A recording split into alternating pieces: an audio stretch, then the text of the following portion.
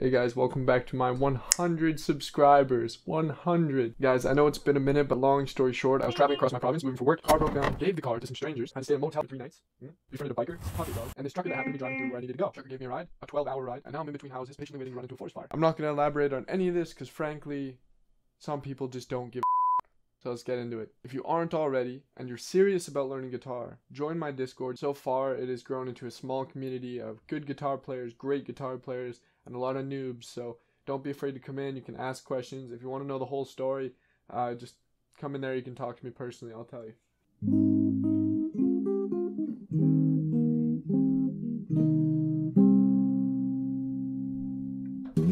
It's something like that, and then we got the chords.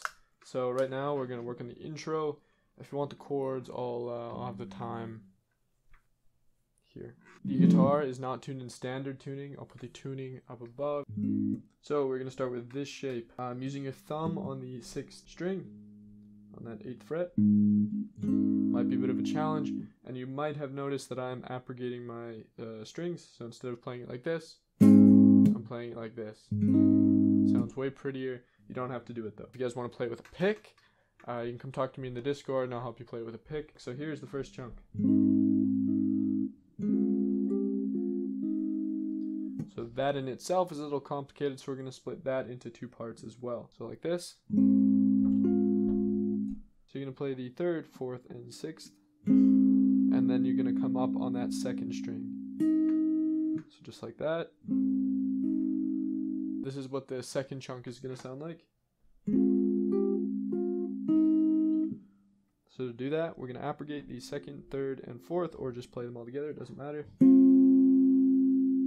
Then you're going to move your pointer to the 5th fret of the 1st string and play that 1st string, then the 2nd string, and then you're going to put your pointer on the 2nd string, 6th fret, and lift the pinky. So you're just on this shape now. So really, really super slow.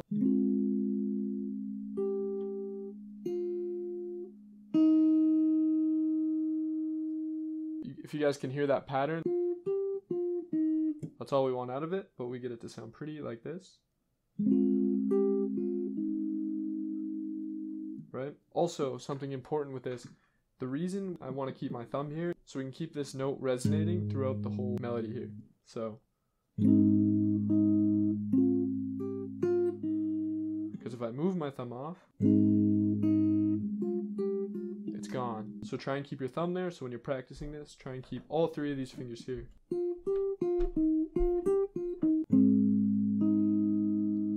That's all we did for the first bit and the 2nd bit.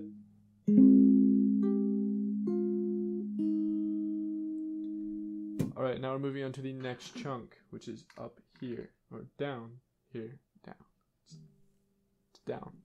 Alright, so we're starting with this shape, which looks absolutely ridiculous, but if you break it down into pieces, we have like this sort of stair set of notes, starting with the 2nd, then the 3rd, then the 4th, and you're going to put your thumb down on the 3rd fret of the, which is exactly what we had down here, and now we're just adding the pinky onto that 2nd string.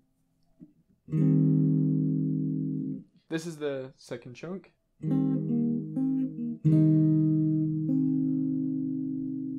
You're going to start by hitting the 2nd, 3rd, 4th, and the 6th. And now you're just kind of going to go back and forth on this 2nd string. So, lift the pinky, put the pinky back down, back up, and now you're going to move this pointer to the 1st string, 1st fret, put that pinky down, and you're going to let go of the thumb.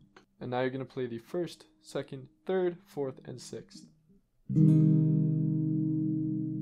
And now you're just going to play the 2nd, 3rd, and 4th.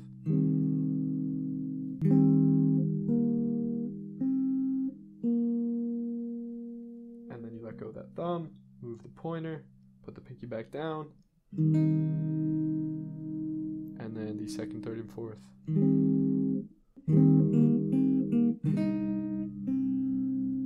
If you really want to be fancy with it, there's a couple little stray notes at the end. like that. But in the bass line, which sounds like this, you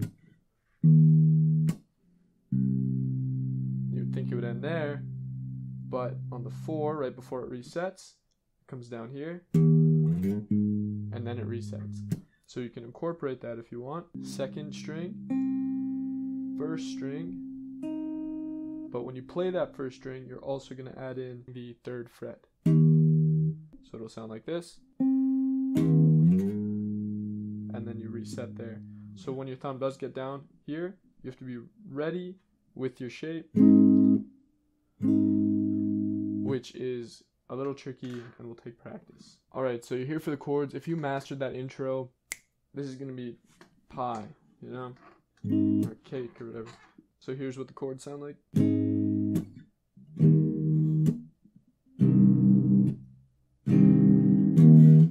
So basically this is the first chord. You don't have to applicate, you can just play it. Just make sure you're muting that 5th string and the 1st string. You can mute that 5th string with your thumb, and you can mute this 1st string with your pointer resting back. And this 5th string is also muted with my thumb. So you're going to play it like this. Come up to this shape, which we already played in the intro. You're just putting that pinky down, opening up the 6th, and now we can also incorporate that bass line when it comes off the 3rd fret. All you have to do, when you're playing your final chord, you need to count out in your head. You can do it out loud while you're practicing, but you're going to count 1, 2, 3, 4, 1, 2, 3, 4. And on the 2nd 4, you're going to hit this and slide it down. 1, 2, 3, 4, 1, 2, 3, 4, 1. And you have to make sure on that 1 you have the full chord fretted. Alright, that is basically it, guys. If you have made a cover to any of my songs, or you're making a cover to this one, send me a video. You can send it through the Discord. You can put it in the Discord if you want feedback from the community. If you don't want all the attention, you can personally send it to me. I'd love to see it. I'd love to see my tutorials getting used. Still don't have a cool catchphrase.